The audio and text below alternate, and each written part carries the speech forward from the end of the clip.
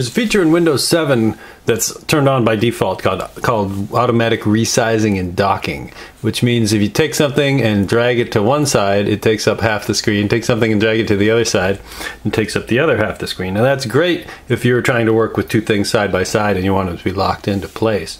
I have no problem with it at home, but at work I'm always trying to do things on a big giant monitor, and I'm moving windows around and it'll grab them and try to resize them. So here's how to turn that off.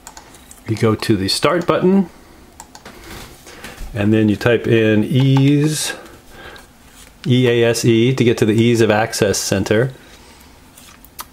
And then in here, make the mouse easier to use is what you would select. And then prevent windows from being automatically arranged when moved to the edge of the screen is right here. So if I say that, check that to prevent it from being automatically arranged. Say apply, say OK. Then this one, now when I drag it over here, it'll just go over there and it can be whatever size I want it to be.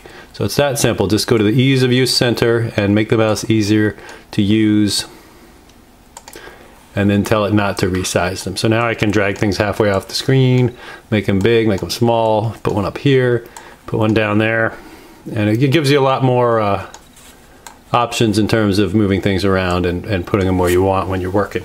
So that was simple, that was quick. Hope that helps those of you who are being frustrated by this feature.